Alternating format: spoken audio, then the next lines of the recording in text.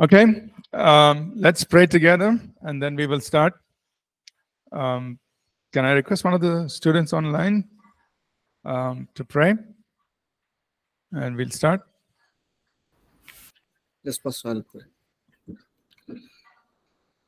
Thank you, Father, for this wonderful day. Lord, we come before you in the name of Jesus, Lord. As we are going to start our class, my Father, help us to understand more from your word, my Father, Lord. Help us to know you more, my Jesus. And I pray, my Father God, Lord, help Pastor to teach us more from your word, and Lord, give your more revelation to him, my Father God. I thank you, Lord. I surrender all class into your hands. In the name of Jesus, I pray. Amen. Amen. Thank you. Okay, so as we go along, I will post simple exercises on Google Classroom. Okay, these are not, I should not tell you, but these are not graded, meaning these are not for your final grade. Okay, this is just to check your learning. Okay, but you have to do it. Okay, don't, oh, I'm not going to get a grade, so I don't need to do it. No, these are knowledge checks. Okay, just more for you to revise the content. And again, it's not like an exam or something. It's more for you to go back, go to the notes and see, right? So these things will be put on Google Classroom, and of course, and also in the e-learning portal, so that everyone, in-person students, online students, and then the e-learning students, you'll all get to do it. These are just knowledge checks, not graded, but just to make sure that you're following the content. And of course, if there are any questions, you can always ask. So let's quickly review some of the things that we've covered in the course so far, and then we will move forward. So lesson 1, we introduced, that's on page 4. We introduced what is apologetics. We looked at how the Lord Jesus, let me just go ahead and share my screen.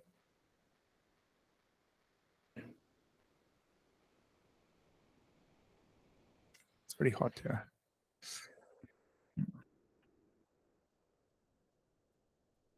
Right, so we introduced what apologetics is. We said the Lord Jesus himself was a great apologist. We looked at the Apostle Peter in his ministry, Paul in his ministry. We talked about, the importance of understanding the spiritual side of things, right? It's not just about us convincing somebody intellectually. That is important to answer the questions, but also understand what's happening in the realm of the Spirit. Then we went into lesson 2, page number 7. We began with a very basic question on the existence of God, right? So we looked at what does the Bible say about God, some of the core things, right? The fact that God is infinite in time, power, and understanding. We talked a little bit about the atheist and the agnostic, right?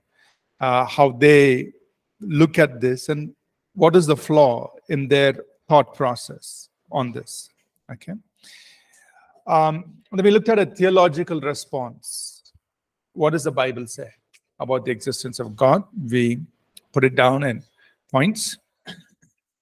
And then we looked at a philosophical response to this. That means, okay, if you don't want me to quote chapter and verse, fine.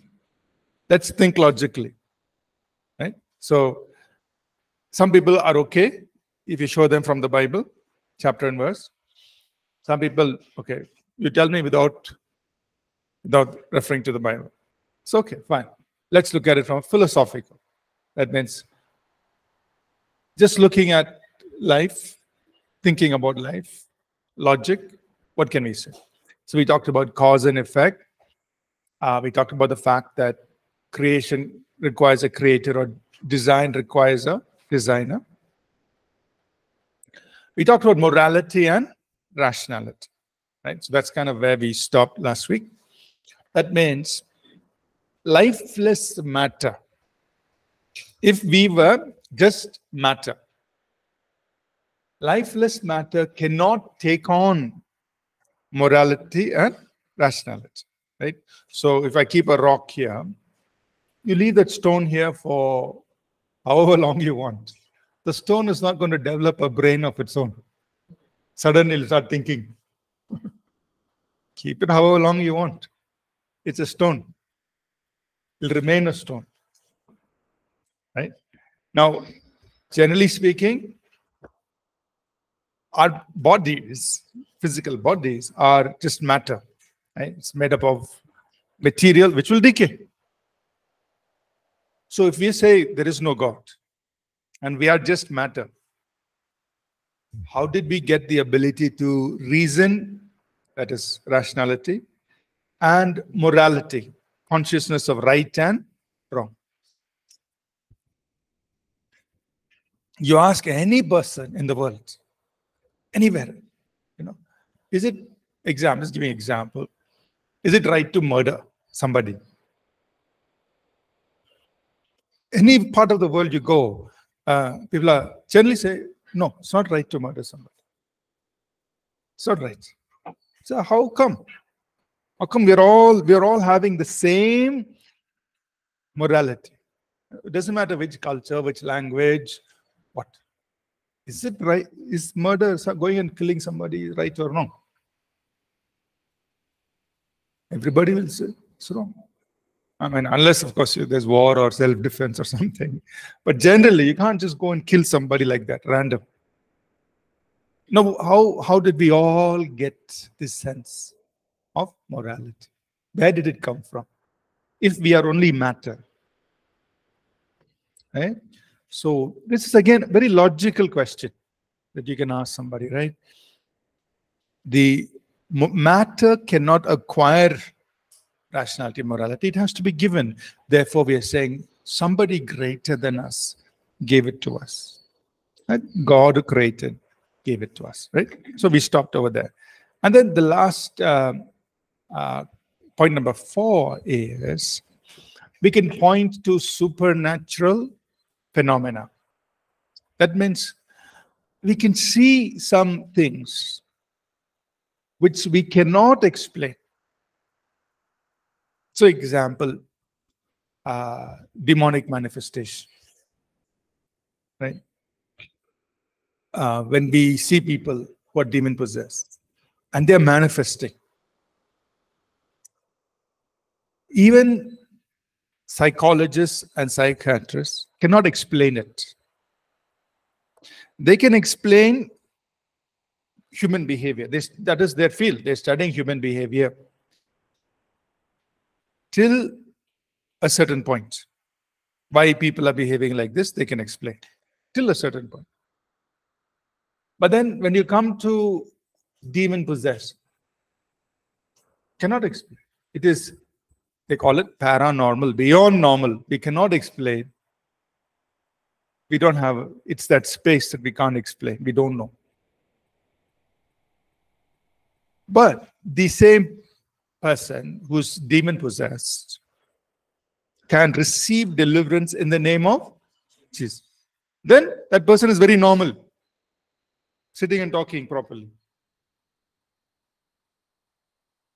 So then we ask the question, okay, if demons are real, because we can see that manifestation with our eyes, and that person is behaving like this, that is real.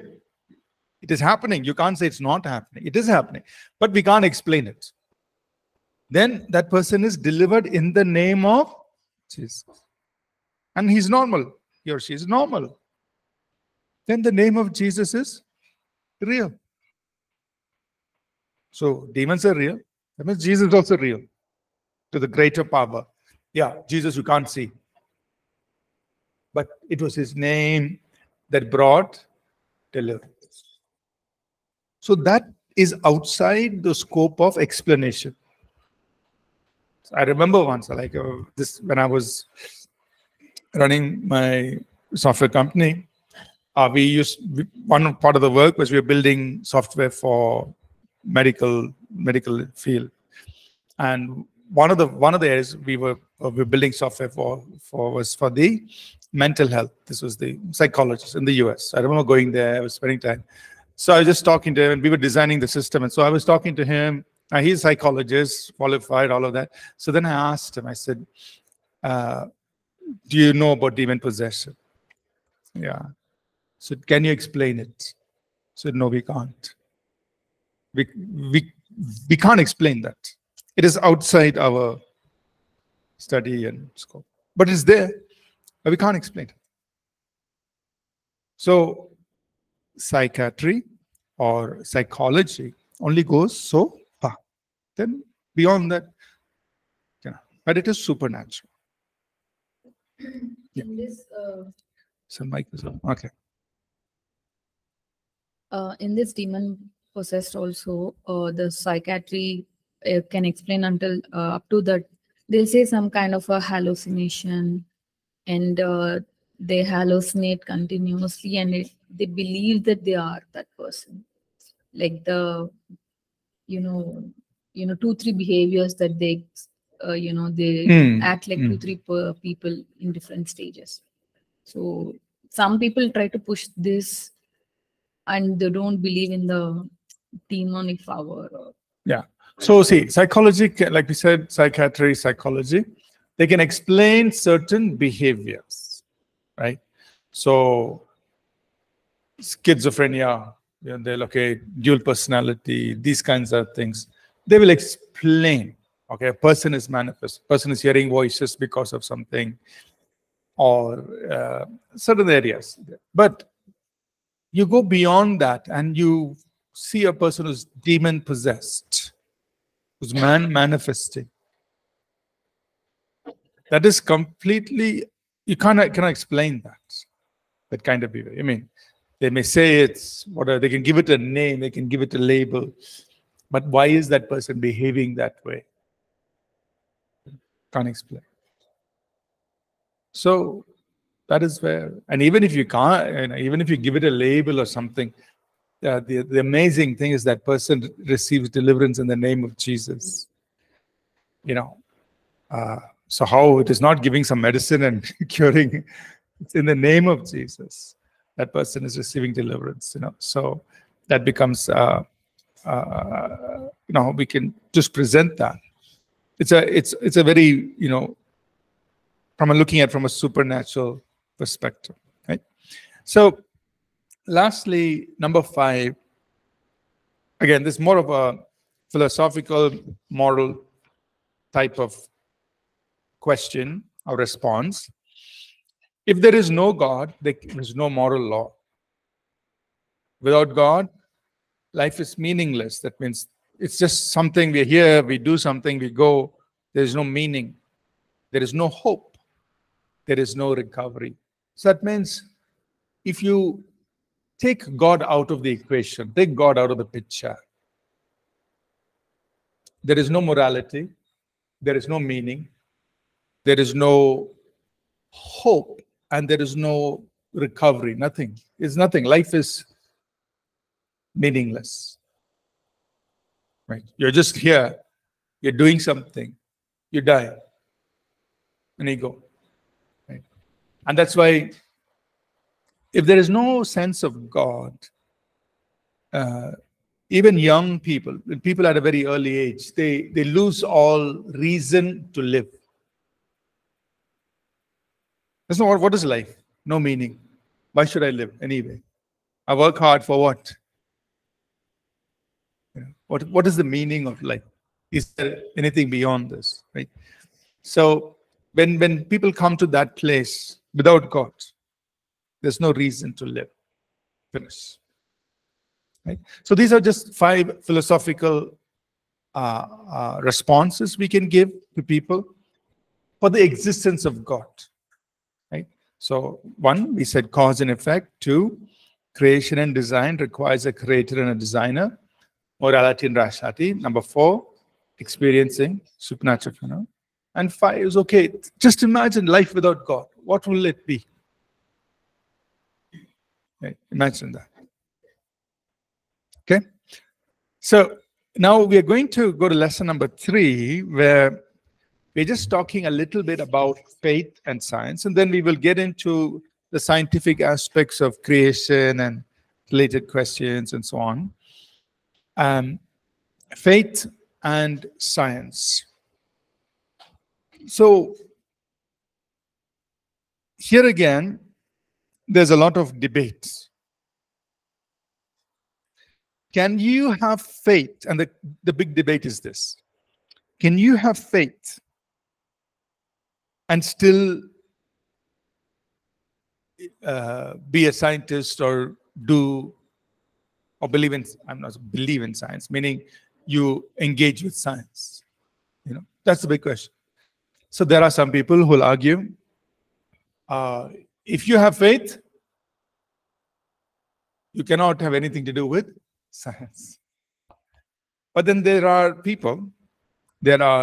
great scientists in the world today who are highly qualified in the field, very accomplished, but they are also believers. They are also people of faith in the Lord Jesus Christ. Okay, so, and if you look at the history of science, right from the early, what we would refer to as scientists, the people who began to discover new things in science. And we have some of the names, the pioneers: Galileo, Kepler, Pascal, Boyle, Newton, Faraday. They were all actually believers in God. It was not like these people were atheists. They were actually all believers in God. But they were all scientists. They were pioneering, and they were the ones who made breakthrough discoveries in their day and time.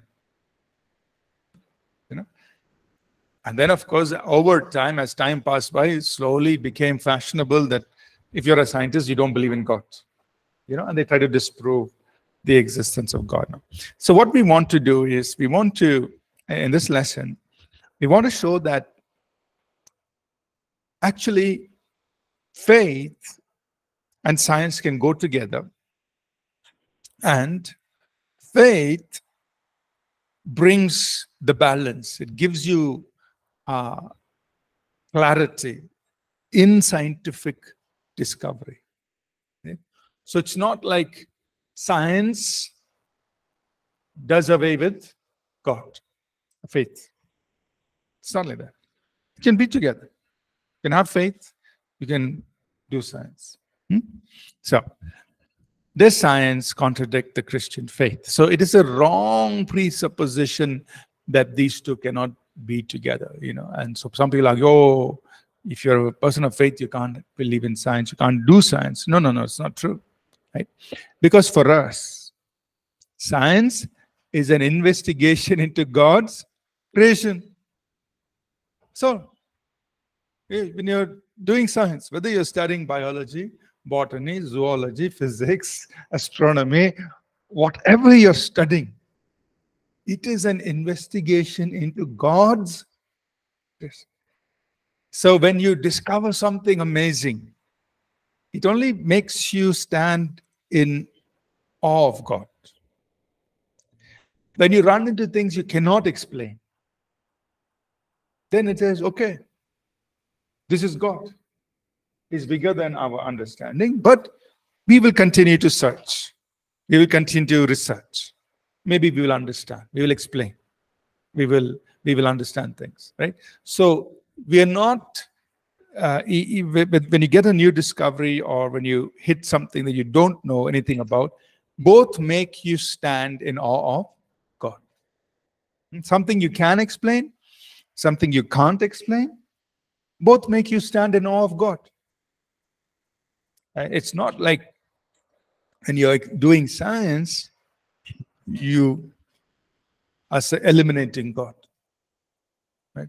Whether you discover something great or you discover something you don't understand, it's okay. You're still in awe of God, right? So, and we can point to all of these great pioneers, right? So let's look at some scripture. Psalm 115, verse 16. Psalm 115, And verse 16, I'll just open up eSword so you can look at it there.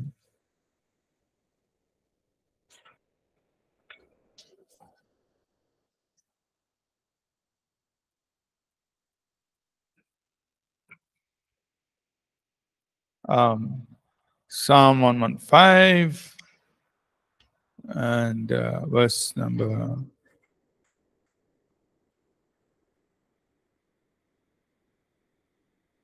what is this? Verse 16, right?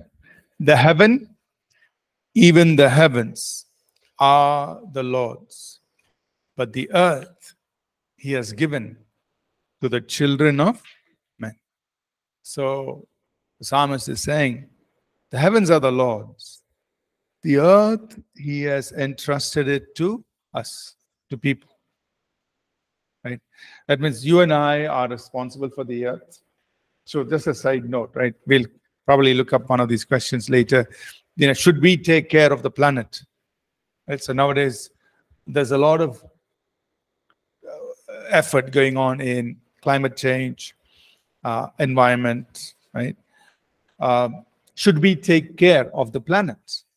Well, if God put us in charge, is it the right thing to take care of the planet or not? Of course. Right? He put us in charge. So we have to do our best, right, to take care of it. I'm not saying we can solve all the problems, but whatever is in our control, we have to do. Right? Because it says here, verse 16, the earth He has given to the children of men. So that was just a side note. But look at it like this. God has given the earth to us. So is it wrong to explore? Is it wrong to study? Is it wrong to investigate, to research, whether you look at a cell under a microscope? It is not wrong. The earth He gave to us, so and study it, explore it, research it, investigate, try to understand what you can, and then leverage it for good use, not destructive use. Like, you can use it for both, right? If you know that, oh, I can make fire, you can use fire to cook or you can use fire to destroy, right? Yeah, so use it for good. So whatever discovery you make, see how it can help others or benefit life on earth. Because whatever we discover can be used for good or can be used in a destructive sense, right? But we're just thinking about this verse, right? The earth He has given to us. So nothing wrong in investigating, leveraging the good things, making use of what is there. Nothing wrong. He gave it to us to take care of and use. Let's go to Isaiah 28. A very interesting passage here in Isaiah 28. And we're going to look at verses 23 to 29. Isaiah 28, 23 to 29. So Isaiah says, give ear and hear my voice. Listen and hear my speech. Does the plowman, that is the farmer, keep plowing all day to sow? Does he keep turning his soil and breaking the clods? When he has leveled its surface, does he not sow the black cumin and scatter the cumin? Plant the wheat in rows, the barley in the appointed place, and the spelt in its place? For He, that is God, instructs him in right judgment. His God teaches him. For the black cumin is not threshed with a sledge, nor is a cartwheel rolled of the cumin, but the black cumin is beaten out with a stick, and the cumin with a rod. Bread flour must be ground, therefore he does not thresh it forever, break it with his cartwheel, or crush it with his horsemen. This also comes from the Lord of hosts, who is wonderful in counsel and excellent in guidance. What's he saying? I'll paraphrase it. Saying, look at the farmer. He does not keep on just tilling the ground and think something will grow out of the ground. No. He breaks the ground, but then he puts seed into the ground. And for each kind of plant, he knows how to sow the seed. He knows for wheat, you put it in a row, whatever. I don't know too much, but the farmer knows how to put things correctly in the ground. And he also knows how to harvest it. Each kind of crop is harvested differently. Then he also knows how to convert the wheat to flour. He knows. So then he's asking, the prophet is saying, how does the farmer know all this? And 2 times he says, God gives him the understanding. God gives him the wisdom. Both in verse 26 and verse 29. God gives him this understanding. God is the one who is showing the farmer how to do these things with his creation.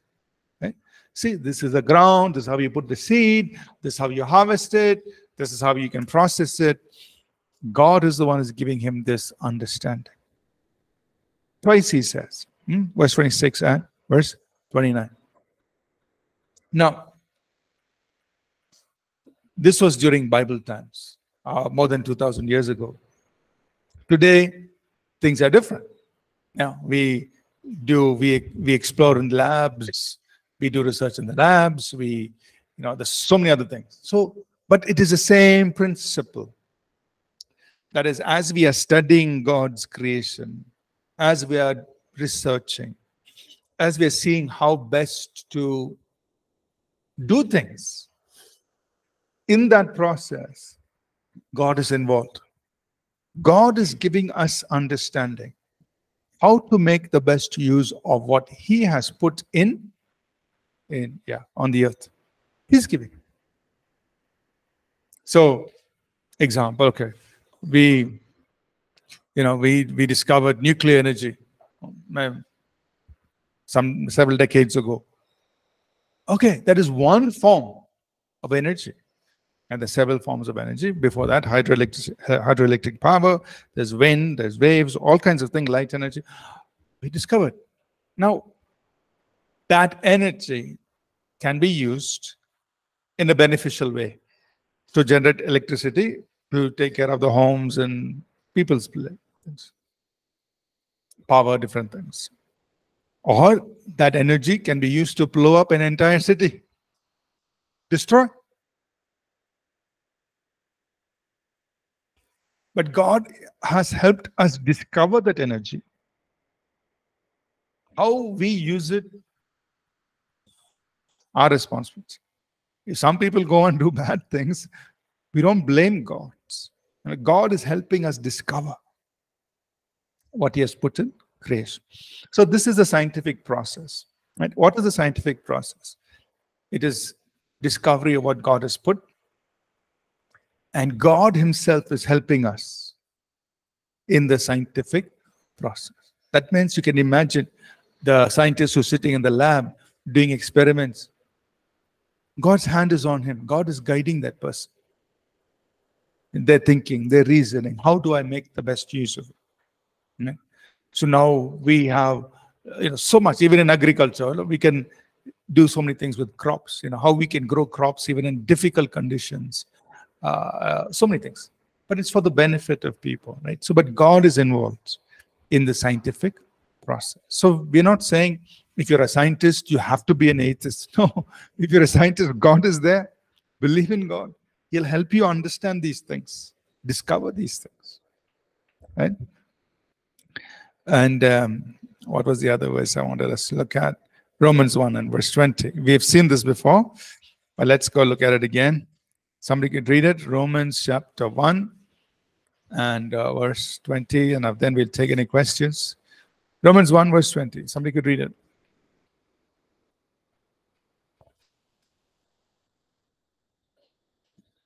Romans 1 verse 20. For since the creation of the world, his invisible attributes are clearly seen, being understood by the things that are made, even his eternal power and Godhead, so that they are without excuse. Thank you. So, his invisible attributes are seen where? In his creation. Right. So when we are studying creation, we're actually having a chance to encounter the attributes of God. How wise God is, how brilliant his design, how it's just fascinating how things have been done. Right? So the study of God's creation is really leading us to an encounter with the invisible attributes of God. And we can also have testimony. We see testimonies of scientists as they study and go through their scientific process. They eventually, I'm not saying everybody, but some of them choose to believe in God. So like, this is amazing, right? So they eventually come to faith in God. So this going through the scientific journey actually has led some of them to God, believe in God, because of they're actually encountering the attributes of God. This is so amazing, right? So what we're emphasizing now is that science does not contradict our faith, right? So any questions so far? Everybody's with me? Okay, there's a question on the chat. Believers who are doctors and psychologists are definitely in a better place where they can draw from God and also use science with the balance. Is this inference correct? So those who are doctors and psychologists, when they can draw from God. Well, actually, I'm not sure if I really understood the question, but my response would be something like this: that all of us have, regardless of our education or our vocation, we are all in a good place to relate to God and draw from Him. I'm not sure what you're getting at, Judson. Maybe.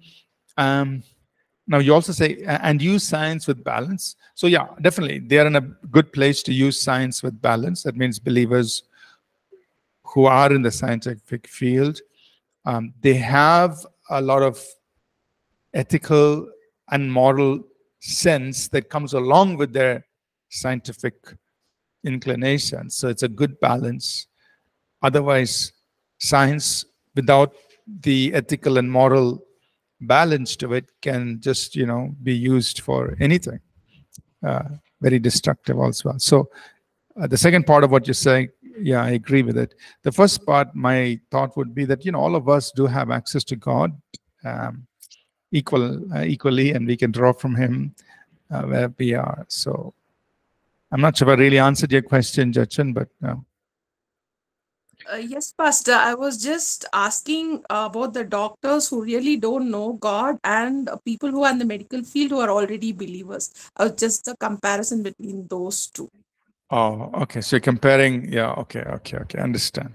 Thank you. Yes, then and then that sense, believers who are in the medical profession, they are able to see their medical practice as a vehicle to serve people, and they also invite God to work through that, and so they're in definitely a better place to see God work through them. Yeah. All right. Any questions? Come. Sorry. Sir, regarding supernatural phenomena, like we talked about, like how we can psychologists, psychiatrists, they can't explain this demonic position. And we talked about like they get deliverance in the name of Jesus, which is true. But if we see right now, like we can also see some people from other religion also, they do these tricks to cast out demons and all. So when we are like using this point to make our statement, and when if they are like they are also taking that one, how we can like defend? Because they also tell, see, our through our religion also we are doing deliverance, our God is also real. How we can defend that one? Okay. So then we kind of get into another space of comparative faiths. So the thing is this. The point we were trying to establish is that there is supernatural. There is the supernatural realm, which cannot be explained through the natural knowledge we have. And so because there is a supernatural, therefore we say there is the presence of God, right? Because if there's the presence of evil which is countered by light or by good, then God is there. So that was our point. Now, if somebody in that argument goes to the next level, which is like you brought up, comparing things. Now, even for that, we do have an answer. Although it's not necessarily in this line of thought, that is in proving the existence of God, but that's if that kind of question comes up, we know that the Bible teaches us that even Satan does lying signs and wonders, right? So Satan himself is engaged in doing lying signs and wonders, right? So example, quick references. We have 2 Thessalonians chapter 2. We have 1 Corinthians chapter 11 or 10. Sorry, 2 Corinthians, what did I say? 2 Thessalonians chapter 2 and verse 9. The coming of the lawless one is according to the working of Satan with all power, signs, and lying wonders. 2 Thessalonians 2, verse 9. So the working of Satan, Satan's work, how? He does work with power, signs, and lying wonders. Okay, 2 Thessalonians 2, 9. Paul also writes in 2 Corinthians chapter 10, and he talks about, chapter 11. 2 Corinthians chapter 11, right? Verse 14. 2 Corinthians 11, 14 says, Satan himself transforms himself into an angel of light, right? So he's talking about false workers and apostles, whatever. So that is, even Satan pretends to be like an angel of light, right? He does lying signs and wonders, right? So you can imagine how the orchestration happens between demonic powers. The eventual goal is to deceive people, right? So they can work through people to cause lying signs and wonders. So example, if somebody is demon possessed, they go to a person who's practicing witchcraft or sorcery or something. They go to this person. He will do some mantra, this, that, he will do. That person seems to have deliverance or relief. But his condition could have gotten worse, we don't know. But the sign, the appearance is that person seems to have got relief. But Satan's objective is achieved. That means people are deceived. That is the ultimate objective, is to capture the souls of people. So he does lying signs and wonders. It's called lying signs and wonders because that is how he blinds people. Right? So we have a theological explanation for it. We have the understanding for it. But going back to our original thought, that shows the existence of the supernatural realm, the spiritual realm. Shows. Anand, your question? when scientists are doing this, all these experiments and all, we can find these attributes of God in this creation. Like, is there any examples we can give? Like someone said, like from their point of view, is there any examples like that they found that attributes of God in this creation? Yeah. So when you say attributes of God, for instance, it's primarily the wisdom of God, right? So you look at the design of the cell, and we'll talk about it a little bit later. And you go down to even the design of a single protein molecule, right? So you go down all the way to that, and you see the amazing wisdom of God. And that's just one example, but you can look at so many things around us. And so the wisdom, that is an attribute of God. Or you look at the heavens, the stars. So just look at one star, the sun. The amount of energy that's coming out is so great, right? And I don't have the numbers here, but it's like, huge amount of energy emanating from one star, sun. And sun is a small star. It's not like a big star in the universe. In the universe is actually a small star.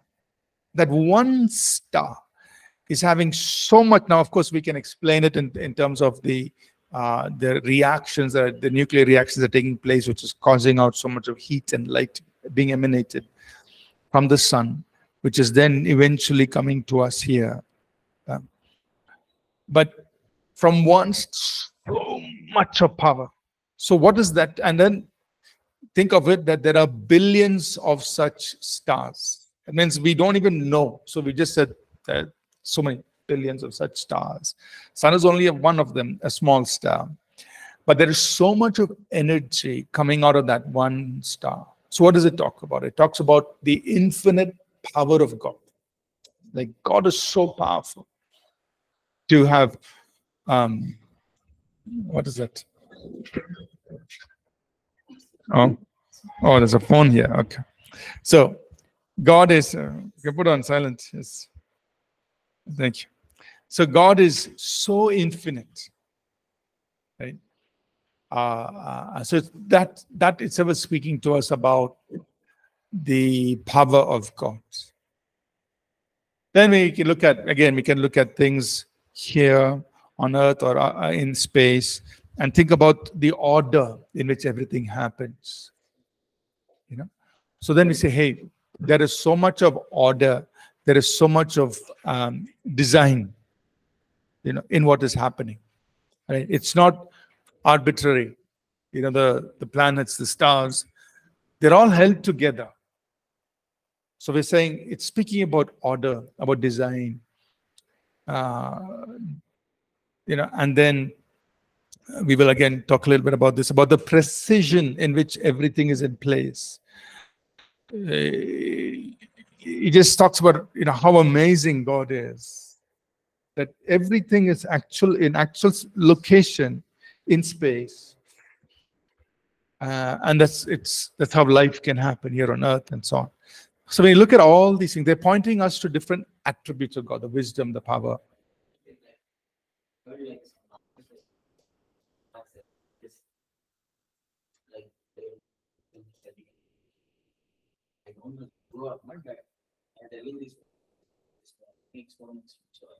And you can find these attributes of, like, one of the pastors was telling some scientists, they have some records and all. Like, is it true? Like, they found literally. When you say like they found what did it, so saw a cross somewhere or saw one dove somewhere. If you're talking about those things, those are just imaginary, because anybody can take a photo of the cloud and say, see, there is a dove there, there's a cross. So if you're talking about those kinds of things, that is all imaginary, right? Like there is a Jesus blood, it's still alive. Like, it's getting viral in social media like nothing.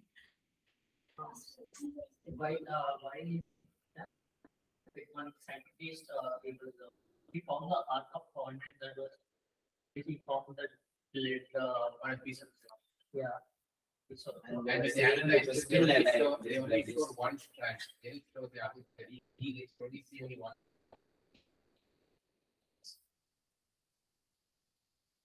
So I don't know how real these things are, because nowadays you can generate any image you want.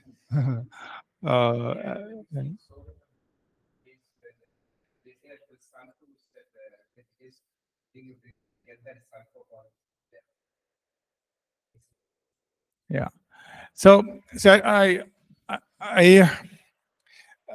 first of all, when we read these kinds of news articles, even though they are quote unquote trying to promote Christian faith, we have to question who wrote it and is it from a reliable source, right?